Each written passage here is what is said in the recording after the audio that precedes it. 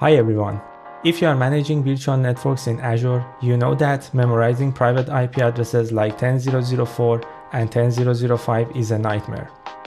Even worse, if you delete and recreate a VM, that IP might change, breaking your application connections. Today we are going to solve this using Azure Private DNS. I'm going to show you how to resolve hostnames internally securely and without building your own custom DNS server. By the end of this video, you will have a fully working internal domain. So let's dive in. What is Azure Private DNS?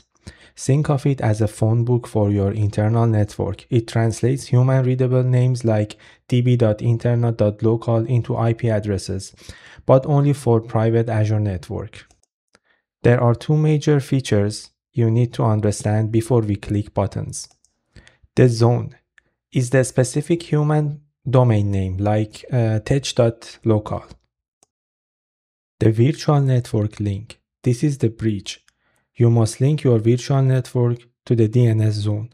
If you don't link it, the virtual machine won't know the phone book exists. Here is exactly what we are going to build right now.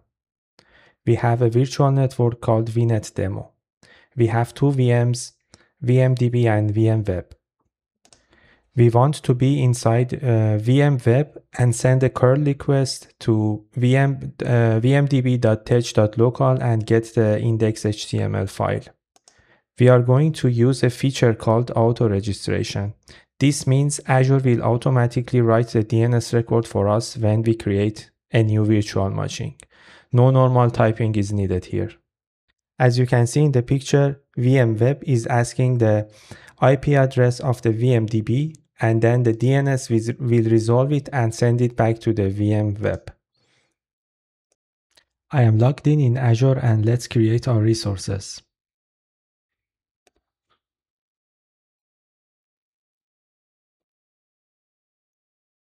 Create a resource group called RG Demo in West Europe.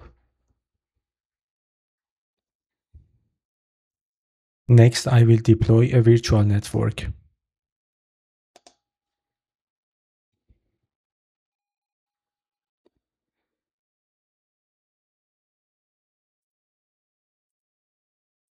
Let's call it VNet Demo in West Europe.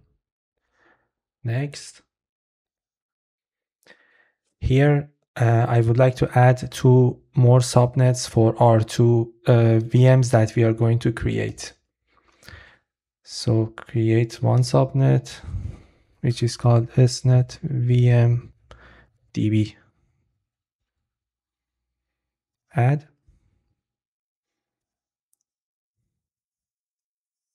Another one, snet vmweb. Add. Next.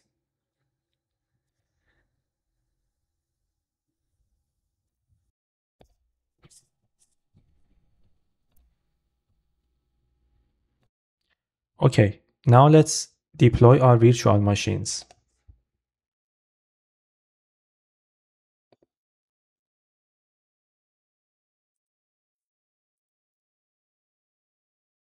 The first virtual machine that I'm going to create is called VMDB.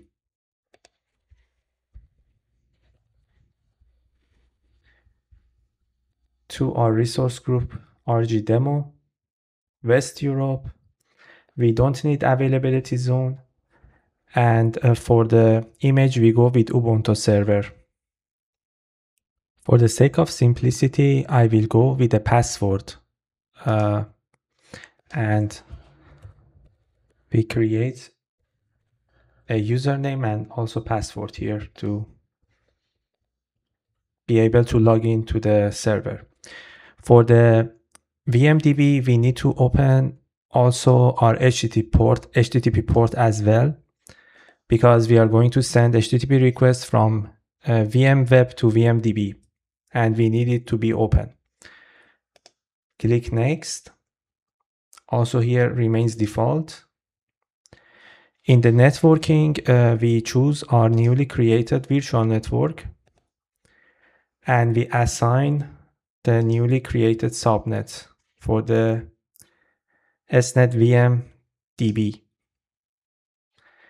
And also everything else remains the same. In the monitoring, I just disable the diagnostics because we don't need it in the demo.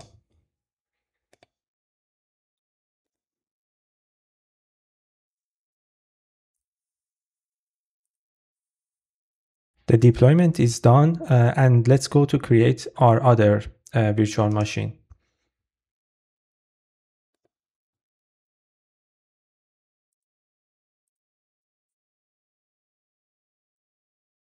Again, the same resource group, this time VM Web, West Europe, no availability zone required, and we go with Ubuntu server.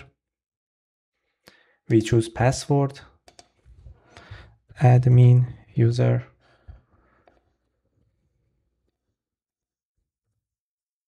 And here everything remains the same. In the networking section, again, we choose our newly created virtual network and also SNet VM Web. And everything else is fine.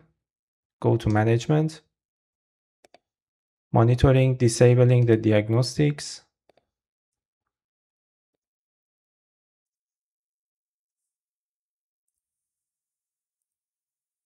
Okay, the deployment is over, and next we need to log in to VMDB and update our packages and installed Nginx. So let's do that.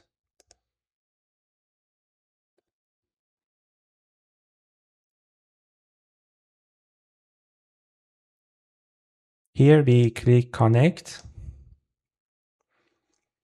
For this demo purpose, it is okay if you are using the user password for connecting to the server, but for the production, you might consider Bastion service. Here I copy this value. I paste it to my command. Now we need to provide the password.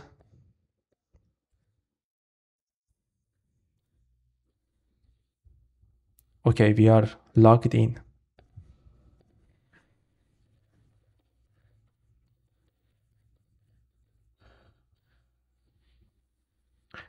So I am updating the packages now. Now we need to install Nginx.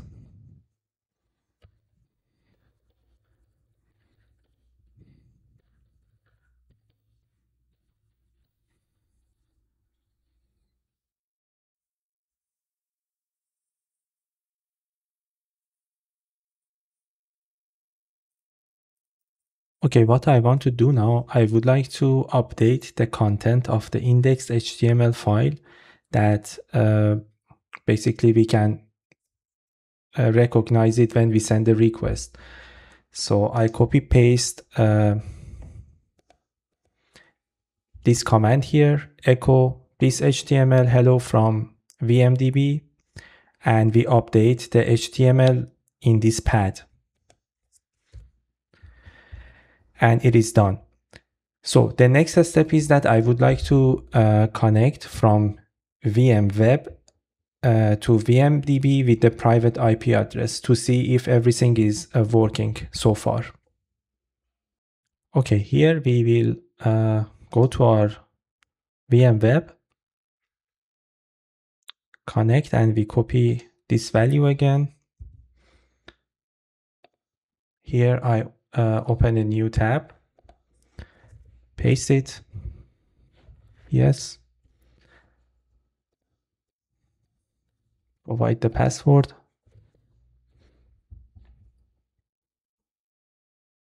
Okay, we are logged in. Now I would like to grab the private IP address of the VMDB. So we go to our VMDB in the overview section. Here we can copy this value. Here I just type in curl http, and there we go. We got our uh, response back from VMDB with that value we just changed before. Now let's go and create our private DNS zone. Private DNS zone.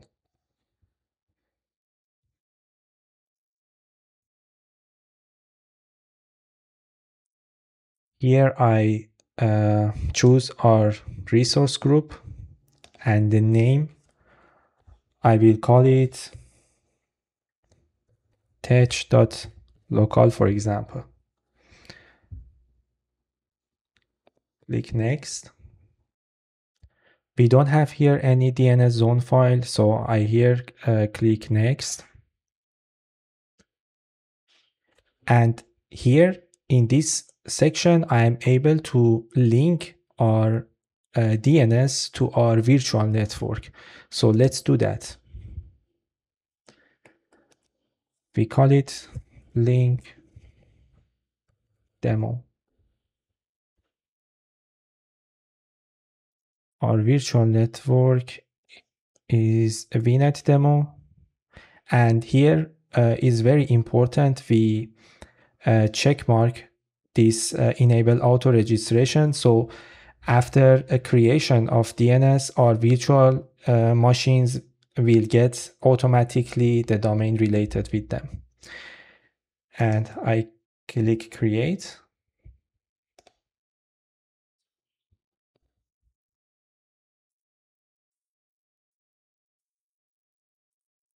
Okay, our DNS is deployed. Let's go to the resource.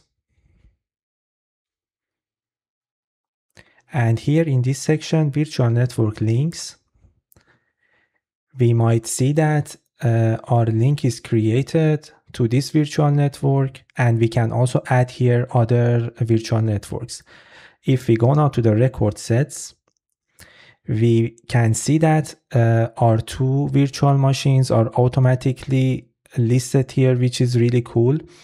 And again, the best part here is that, for example, if you remove VMweb for some reason and you recreated it, you don't need to memorize or deal with the IP addresses, and your connections, for example, won't be broken in the other applications if you have any other connections from different machines. So everything will work for you in this way. Okay, now let's try to send a request from VMweb to VMDB, but this time not with the IP, but with the domain. So here I am in WebVM, and we call curl http vmdb, and we got it. As you can see here, the response is exactly identical, but with the help of our local domain registered in private DNS. Before we go, I would like to throw a few tips. One of them is about geography. So what does that mean? It means that Azure Private DNS is a global service. You don't need a separate zone for every region. I can have a VNet in the US and a VNet in Europe, both linked to the same tech.local zone, for example. For the connectivity, many people ask, does this work with VNet peering?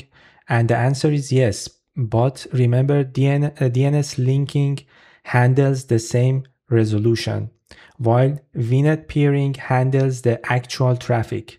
You need both if you want your US server to talk to Europe server, for example.